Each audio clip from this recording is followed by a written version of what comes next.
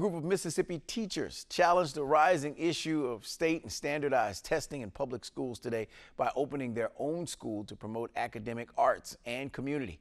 Fox 23's Alyssa Cole took a trip out west to Macomb to learn more about the Jubilee Performing Arts Center for this week's Kindness in Action. Kindness in Action is brought to you by Forest General Hospital.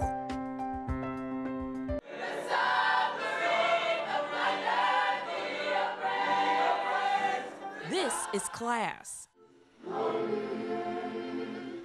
at Jubilee Performing Arts Conservatory. I think it's effective for students to learn in free environments.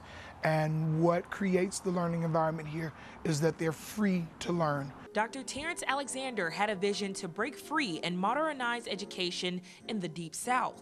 He started teaching 4 years before I did, and as he was going through the process, he called me and he said, listen, I think there's more. I think there's more out there for the students. I think there's more for the community. I think there are things that we as individuals need to sow into the community, especially into the arts community. In 2009, with support of his community, Alexander successfully opened a private conservatory in the heart of Macomb, Mississippi.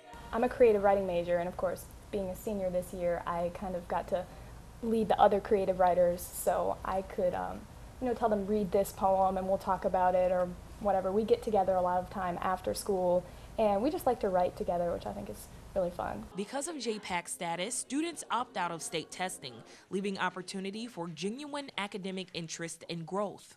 Right now on the true ACT, with 100% of our high school students testing, we have a 23 average.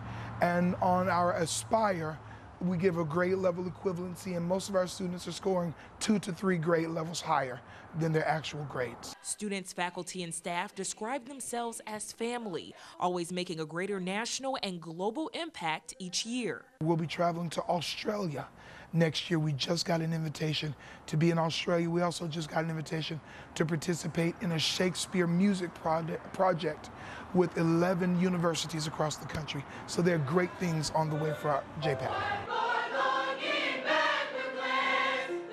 Alyssa Cole, Fox 23 News.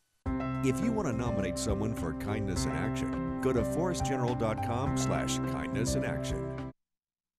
For more information about JPAC, you can visit their website at msmuseumart.org.